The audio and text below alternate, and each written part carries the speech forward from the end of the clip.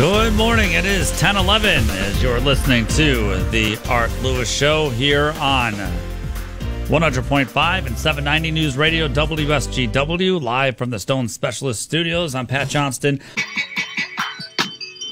Welcome to the Left of Lansing podcast with your host, Pat Johnston.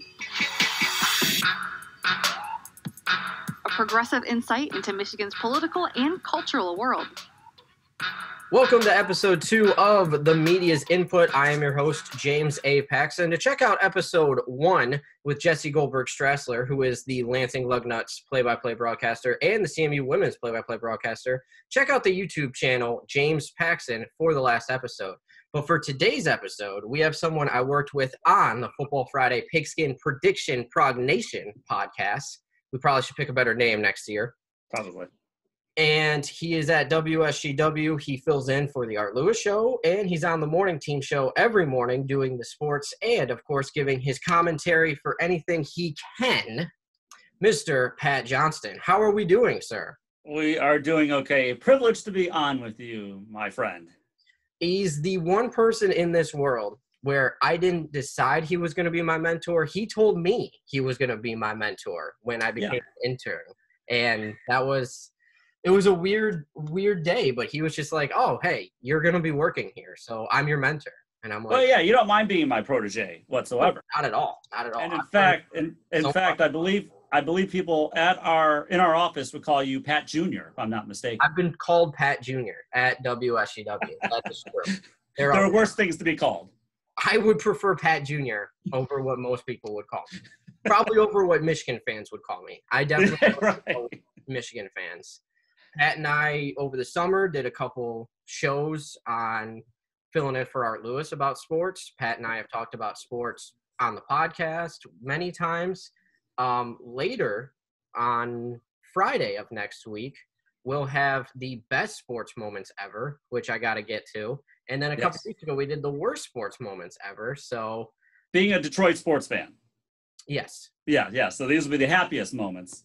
Being a Detroit sports fan. Yeah, that's right. And let's remind everybody, too, I will admit defeat sometimes. James did defeat me in our first season of the Football Pigskin Prognostication Podcast. I had a great year. I'm never going to have a year like that. I did. When I tell people that, they assume I'm lying, but I had a great year. You did. So what have you been doing during the virus? Have you picked up any new hobbies? Have you been watching any old sports? What's the main thing you've been doing since the virus started? I've been watching more YouTube videos of old sports. Okay. What was one recently you watched? I've been doing that and reading a really big, thick book on Gettysburg, the Battle of Gettysburg. Oh, okay. That sounds exciting times. Exciting times here, in the Left of Lansing studios. But no, that's pretty much what I've been doing. I still am, thankfully, unlike I know millions of Americans around the country, I still do have my day job. I'm able, instead of going into the office 5 days a week, I'm able to work from home in the studio for WSGW, and I'm able to send my sports in, and I'm able to join in the conversation with the fellow co-hosts on there. So I'm able to do a lot of stuff here in the studio. My production work that I do, because I do production for commercials and promotions and other things. So I'm able to do that here in the studio, but I still do drive in to Saginaw at least twice a week, and I host the Saturday show every other Saturday. So things have changed a bit, but I'm still kind of keeping to the regular clock, because I used to wake up at 3:30 in the morning, and guess what? I'm waking up at 4. So it's really no big change for me just yet. So I am thankful about that. But again, reading that thick book on Gettysburg and watching lots. And it's because of that documentary that I did not watch on ESPN about that man that I will never name again. He had his own shoe company, right? He had his own shoes. I'm familiar. Right, yeah. Because I really did not like him when I grew up having to watch him. And I heard everybody talking poorly about the Bad Boys of Detroit. I've been watching the 1987, 1988, 1989, and 90 Detroit Pistons videos, a lot of them. So that is just to relive those great years and to remember exactly how great of a team that was, because I didn't think that they were being given their credit, especially on that documentary. Yeah, I watched the documentary. I have my long thoughts overall, but I thought it was good. I thought it was entertaining, but I think there was a little too much Isaiah Thomas slander. That's what Yeah. I say. I think, Michael couldn't beat the Pistons in the beginning, and for him to get 6 championships, he probably would have had more if it wasn't for the Detroit Piston bad boys. And I think that should have been more clear. And, I don't think we're ever going to be okay in this city with that he wasn't on the dream team. I don't think anyone is ever going to be okay with that. And That's right. So that's where those problems have come across. No, absolutely. And I think what disappoints me so much about it is that the Pistons needed the Celtics to sort of build them into that championship team, and the Lakers to a certain extent. And it didn't seem like the Bulls really wanted to admit that that the Pistons played that huge of a role in toughing them up and becoming a playoff season team to help them win 6 championships. Because I think without the Pistons, Michael Jordan probably doesn't win 6 championships. I think he learned how to become more of a team player. And he also got into weightlifting and everything, learned how to play in that physical. Because it used to be physical back in the day, James. Not today's NBA where you can't touch anybody and everybody's launching threes from the half court. No, you had to play physical basketball back then. So there you go. I'm sorry. I'm showing my age. I know. Back in my day. Yeah, that's showing pretty much in this whole process. But yeah, I've been watching those. I was watching, but I have watched some old Celtics and Lakers finals from the 80s and some of the Bulls. In fact, I think I watched the Bulls and the Trailblazers of '92. I watched that series for some reason. I don't know why, but I did. Well, it's been entertaining, and anytime there's been old sports, I've watched it. Last night, actually, I watched Emmitt Smith break Walter Payton's record. They had that on FS1. Oh, nice. That's partially, my father living back home. It's he loved Emmitt Smith. He hated the Cowboys, hated Deion Sanders, hated Michael Irvin, but he liked Emmitt Smith, and that's where we had it on. And he's like, "Yeah, turn that on." So it's kind of hard without sports, but we're surviving with older sports and everything. No, we are, and at least last week we had on the some live sports finally. I'm not a huge NASCAR fan, but I actually did watch some of the race there at Darlington, and I'm a golf fan, so I didn't mind putting on that foursome match between Rory McIlroy and Dustin Johnson and Ricky Fowler, and I'm forgetting the other guy's name off the top of my head, but I watched some of that too. It was just nice to have some live sports to watch because, James, I love watching shows and some movies, but there's only so many shows and movies I can watch. I kind of got tired of it. Yeah. Because some of the shows and movies are predictable. You know what's going to happen. Sports, why I always love sports, and this is why I wanted to get into sports broadcasting when I was a kid, is that you don't know what's going to happen. You might think you know what's going to happen, but and you know what? 80% of the time, it might happen that way. But 20%, something's going to happen that you just did not see possible. And that's something that I love about sports. And that's why it's just great to have some kind of live sports back right now. So speaking of when you got into this career, what was the one critical moment that made you go, I got to do this. I got to be a broadcaster. I got to go into radio. I have to be in the world of sports. What was that one critical moment back then, way back then, because you were showing your age with the very physical basketball? Yeah, way back then. That's right. Yeah. When did I really want to get into the business of broadcasting? I remember getting a thirst of it probably back when I was 6 years old. My parents got me a tape recorder for Christmas. And it was cool, James. It was really cool. Like you could put this tape in and I press record and I could say something and my voice then, I'd play it back and I could hear my voice like, whoa, this is cool. And I listened to, obviously, you listen to the radio a lot. I play DJ. So I would put my little recorder up to my radio. It was horribly produced. Would have been an E in any kind of class. But I would put the radio up and I would intro the song if I knew the song, and then I'd play a little bit of it. And then I would come back and do my legendary commentary that only a 6-year-old could really give. But that is where I think I got into thinking that maybe this whole radio thing might be for me or something in that. I didn't know, media or anything like that, but I just remember thinking, I enjoy this. And then growing up too in the Detroit area and loving the Detroit Tigers, you listen to Ernie Harwell and Paul Carey. You listen to those guys almost at night, or especially I always just remember summer afternoons. Everybody in their yard would have a Tiger game playing, so you would hear Ernie Harwell just echoing throughout the neighborhood. I think that's where I also picked up on it too. I loved it. Watching the Tigers too, when I would see George Kell and Al Kaline announce their games. I remember getting my first microphone, maybe when I was like 8 or 9, and I was pretending that I was George Kell introducing the Tiger lineup and doing a little play-by-play. And I would do some play-by-play, watching the game, turn down the TV, and that's how I would do some of the play-by-play when I was a kid. So I think that's really when I started to want to do something in sports. However, though, when I got older, I wasn't sure if I could do play-by-play. I don't know why. I lost my confidence. I think that I could really do it. And so I didn't know what I wanted to do. I went to CMU to get my broadcasting degree. And just to show you how aimless I became, I was like, well, I'm getting a broadcasting degree, but I don't want to be in TV because they make you shave, they make you look good. You have to get into a suit, and like, I hate wearing suits because it makes me feel like a banker, so I didn't want to do that. And you have to deal with lighting. And radio was pretty cool because, well, you're just in this little booth. Right. But I didn't really want to do the sports broadcasting, and I don't know why.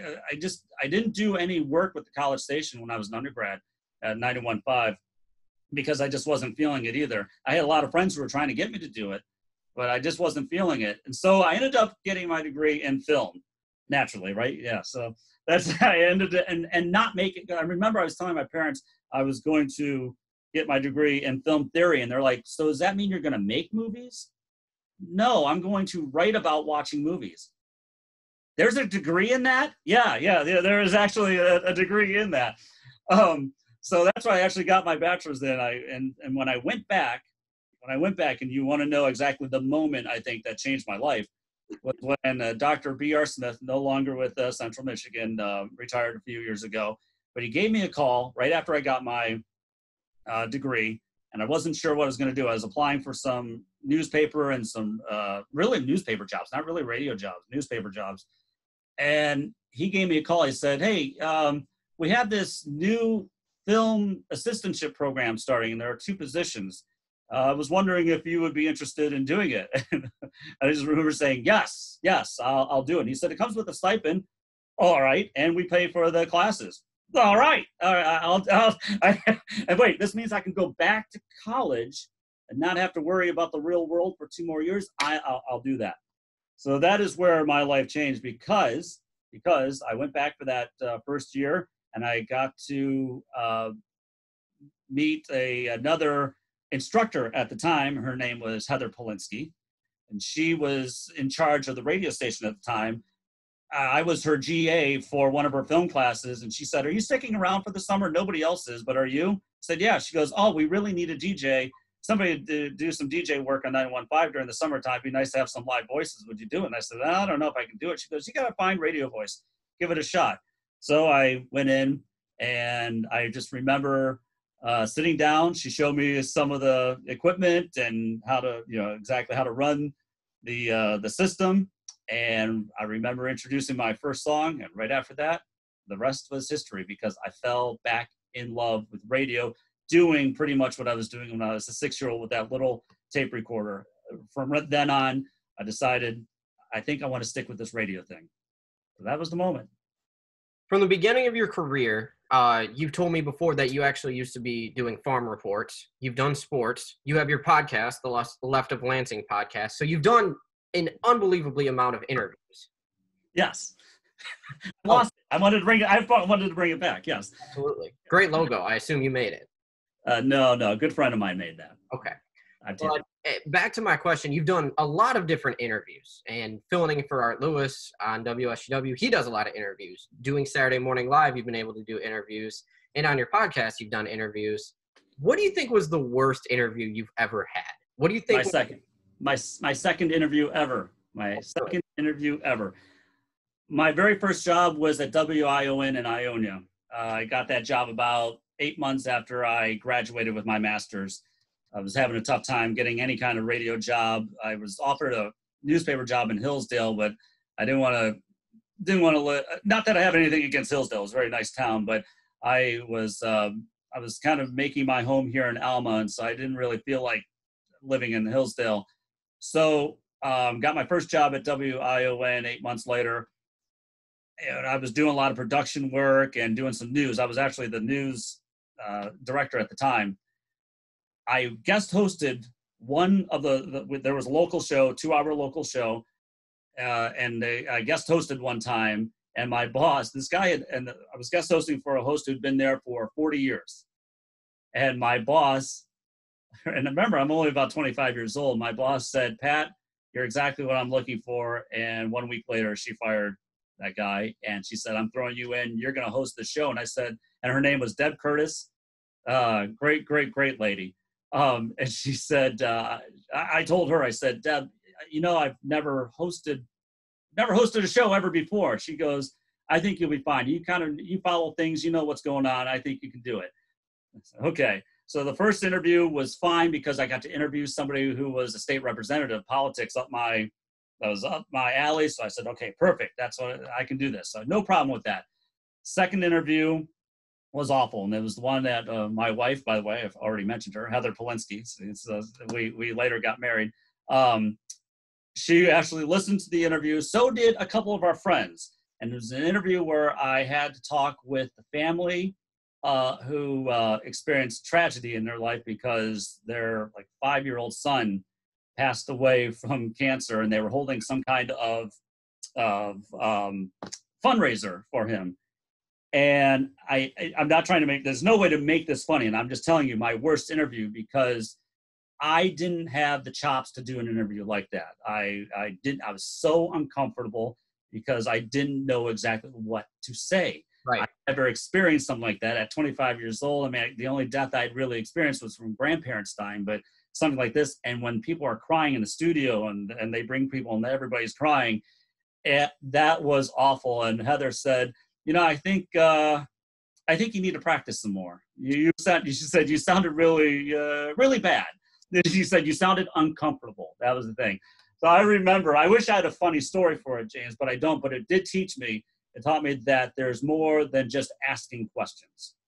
And it taught me that maybe trying to understand people and before you really do get to interview them would help a bit. Doing research also helps too, because I really didn't do a whole lot of research. I thought, oh, okay, this family's coming in to talk about this fundraiser, but I didn't understand the magnitude of what that fundraiser was all about. And so I learned a big lesson from my second interview. And from then on, I just realized you've always got to prepare. That's what I always try to do throughout my entire career. Well, I consider you a very good interviewer. That's why I asked the question of the worst interview you ever had. And I'm guessing you learned in that day that maybe it's hard to relate to something that you've never been through. Correct. That is correct. And you know what? And what you should do is just step out of the way and let the people do the talking. I think I was so nervous that I felt like I had to keep talking. I was talking over them. With something when it comes to that delicate of a situation, a broadcaster's job, I think, is to sort of act as a guide and let them tell the story and just step back and everything will be fine.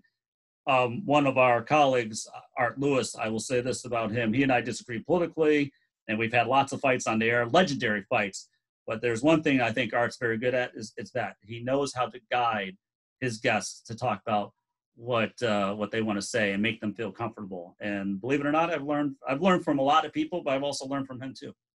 I don't think there's anyone I've ever met, and I've been in a lot of radio studios, where the interviewer makes the guest more comfortable than Art in a studio. Absolutely. Nobody walks in there and he doesn't go anything like, hey, a bunch of people are going to hear you and you're going to mess up. Like, it's the exact opposite of that. Everyone who comes in and sits at that chair to be interviewed by Art seems like they feel very comfortable. And exactly. That's what I will say. Art is one of the best interviewers I've ever seen ever. There's a lot of good interviewers at the Alpha Media Saginaw hub and at WSGW, but I'd say Art's up there for sure. He's good, and it's something that I've tried to emulate as well, is that he's good at making people feel like they're not being interviewed, that they're talking to a friend. Right. That is the key. One of the things we've talked about already, and it's that great logo, is the Left of Lansing podcast that you've started. And I'd love to know what you're hoping to achieve with the podcast, because it's something where you're very passionate about sports, you're very passionate about the Democratic Party, and you're very passionate about getting the truth out. And I assume that's kind of what's going to be talked about in the podcast when it comes to the coronavirus. Right. No, the reason I got this whole little project started, it's just for me. It's not related to anything that I work with. It's just my own side project. I was just thinking, I have so much more to say, but how do I do it exactly?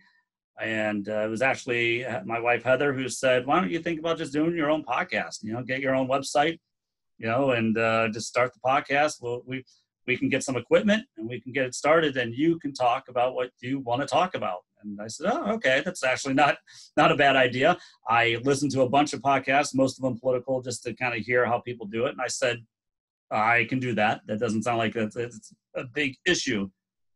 So I just thought this would be my time to actually focus, but it wasn't just focusing on politics.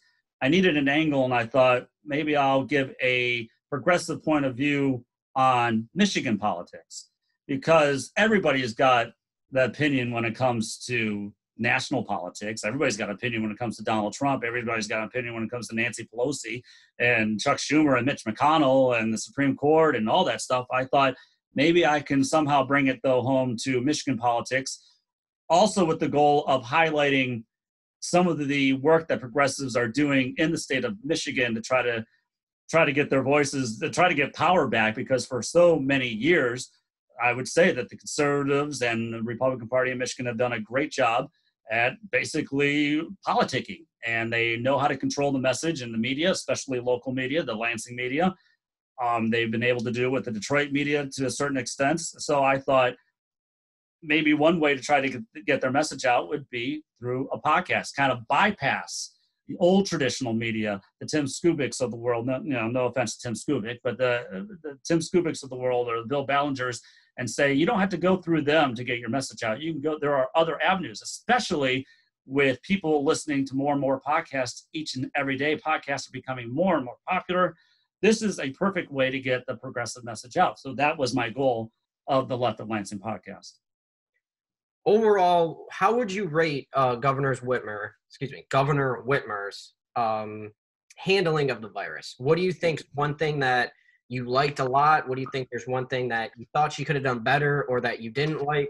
Overall, how do you think she's done so far, since this is probably the worst pandemic we've seen in over 100 years? Right. Well, I give almost every politician, no, you know what, I'll correct that. I give every politician a little bit of a break when it comes to the coronavirus outbreak, because like you said, we haven't dealt with something like this in 100 years. So I wasn't going to attack anybody just to attack them. And I wasn't going to attack Republicans just because they're Republicans, or Democrats because they're Democrats. This is something that we just haven't experienced in a long time. I think there was some denial, especially with some governors, Cuomo being one of them, a Democrat in New York, that they wanted to, I think they were hoping that, no, this isn't going to happen, right? No, there's no way it's that bad.